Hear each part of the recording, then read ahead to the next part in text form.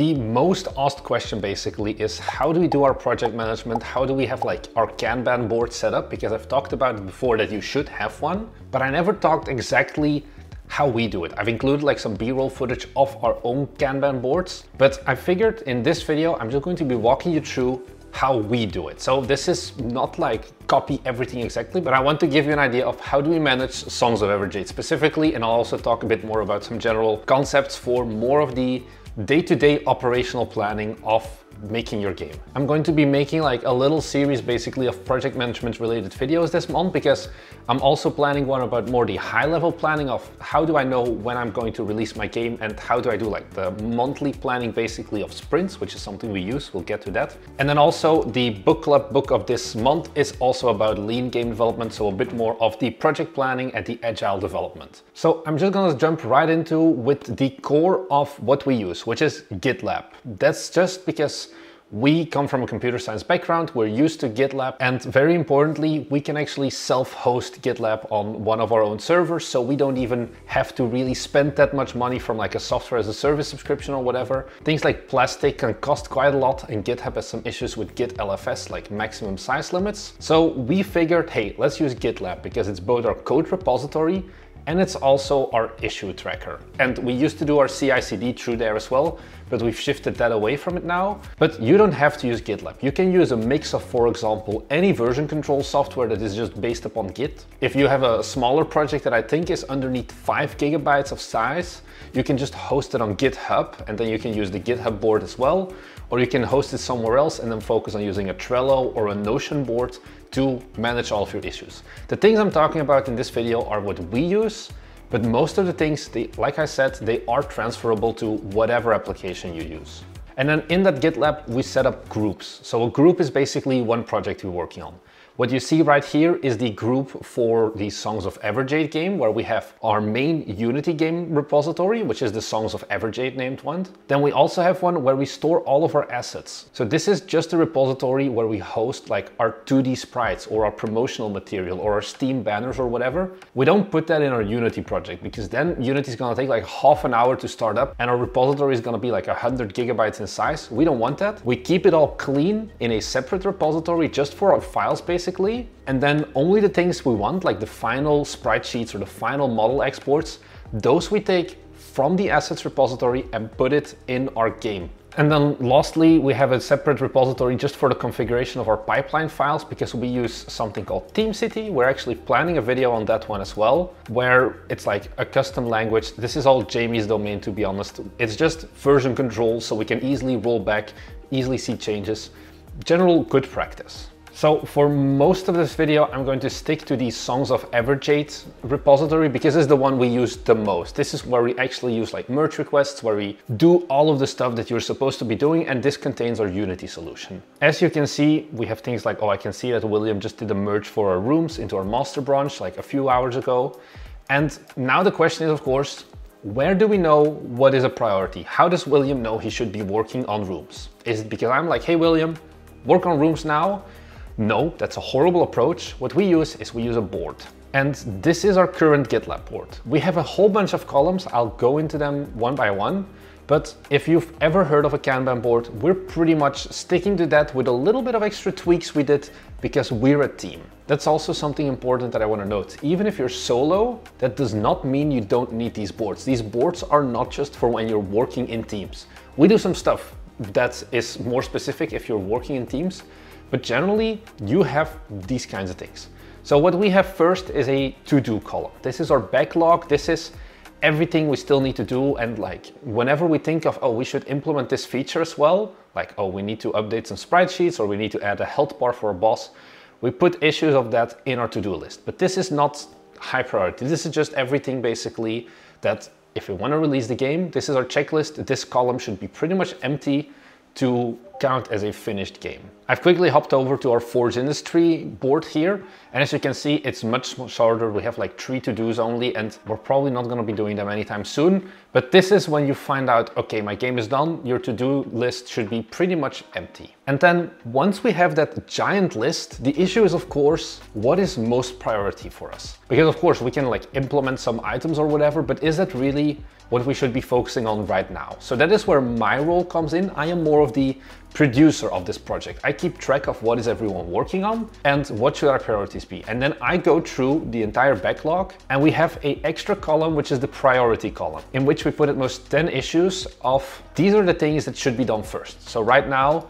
we're preparing for a demo. We want to launch it in like a day from when I record this video. So there are some updates that still need to be done in regards to balancing, in regards to timing and things like that. I put that as an issue on our priority board. We need to redo our tagging, and we have some like exceptions that we need to deal with as well. Then the advantage here is that if Thomas or William are like, I want to do something, but they don't know exactly what to do, they don't have to always send me a message of, hey, what should I work on now? And they can also know by just looking at the priority column and taking one of those issues that, hey, if I implement this feature, I'm going to have delivered value. Whereas if they just take something random from the backlog and they like implement a bigger boss health bar with like some cool animations, that's not really important right now. Like it's going to have to happen at some point, but it's not important for now when we're building up towards a demo. So this is a very like alive column basically. The moment someone picks up an issue, I start adding new things. So there's always something to do, and generally like the priority here is also like top to bottom, like start with the top if you can. If you don't want to do the one at the top, just go down the list. But that's generally how our priority column works. This is something that I don't know if this is like very much true Agile. It's just something that we have learned for us that it works because we're in a team. If you're a solo developer, this can still work if you have like way too big of a backlog and you also feel like you're working on things that don't really matter, but you can also do things like sprints, which we'll get into. Then we have an extra column where we just log like bugs that happen. This is more for ourselves as well.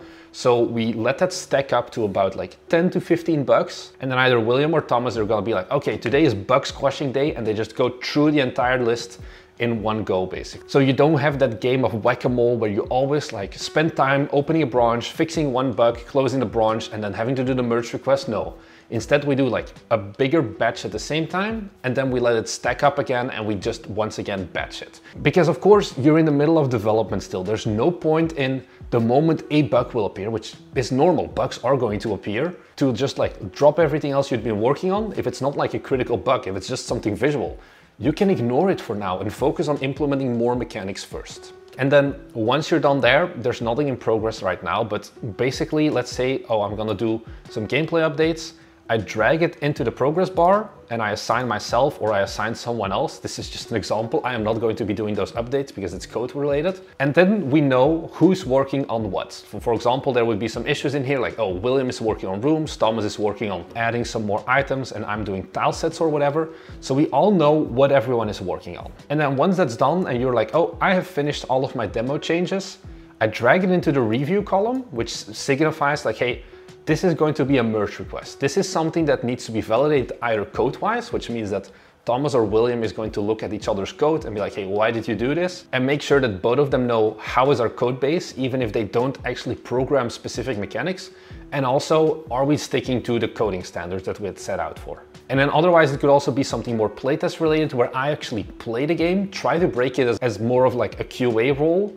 And if I can't break it, if I think everything is good, then we go from the review column to the closed, we merge it into our master branch, and we're done. And that's pretty much the entire flow for our GitLab boards. So once again, you can 100% copy this if you want on something like a Trello or a Notion or anything else basically that supports Kanban boards. It's very common right now to find those things, so don't worry about it too much. So something interesting that I want to talk about as well is how much do we build up those issues? How much description do we put in it? And that depends a lot on how big the issue is basically. What we try and go for is making issues where you just need one sentence basically to describe what needs to be done, because that's the easiest. I know as well, like Thomas, I'm gonna throw him under the bus, he does not read these things. That's like multiple times this has happened where we put something in the review column and I'm like, but you didn't implement it like I asked. And he's like, oh, there was a description. So we've learned that for our team, we should just focus on having pretty self-explanatory titles of what needs to happen.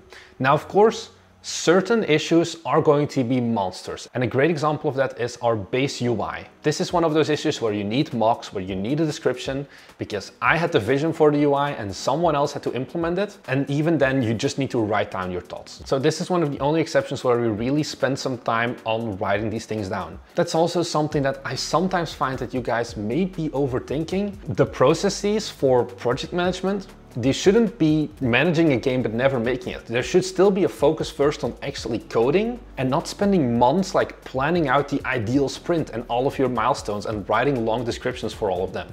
We are definitely not doing things the perfect Agile way. I know we have a few viewers also who are like Agile experts in their main job who will probably be crying right now if they look at this. But this is a bit of how we do it. And this has been working for us pretty well. We're able to deliver pretty much on time with the requirements that we're looking for. So we're sticking to this approach for now. And that brings us to the last main thing, which is sprints. We use 1 month sprints for Songs of Everjade. For next game, we're probably going to be switching back to 2 weeks. That's also what we did with Forge Industry now that we're full time, because we feel like 1 month is a little bit too long. But generally, the idea of a sprint is you want to have a deliverable, if you look at the Agile methodology, by the end of each sprint. And every time you build upon whatever the previous deliverable was. For us, what the 1 month sprints also indicated was, okay, at the end of every sprint, we create a devlog where we share with our stakeholders, if you're looking at Lean, but it's basically you guys who are our viewers, what we have been up to the past month. So we gave them some funny names that were related to Asian mythology, and then inside of those, you can see what we did in this sprint. So this was the first milestone we ever did, which is very crude still. It's oh, we need a UI. Those first kinds of sprints, you're gonna have monstrous issues, but you'll learn to make them smaller as you progress throughout the game, because there aren't giant issues anymore that you're doing once you're later on in your development process. Now, those milestones, how do you plan them? Those we do with the team. So at the beginning of each month, basically, right when the milestone starts or right before the milestone starts, we get together for about an hour, maybe a little bit longer, and we as a team, we decide what are our priorities going to be. Because we write down in our milestone description of, okay, what are the main high-level goals? Again, I'll go into those in a separate video of how you determine those. But here we then sit together and we're like, okay, these are the different things that we're going to have to implement, and we turn them into issues. We make them as a group, basically, so everyone has an idea of what exactly are we thinking when we make certain issues. Of course, we'll have issues being created along the way when we encounter new problems, but most of those tickets, most of those issues, we make in group as well. And that's a little monthly ritual that is just basically our sprint planning. And then at the end of the week, we also do what we call the Bite Me Core, where we just look at, okay, how has the development been going the last week?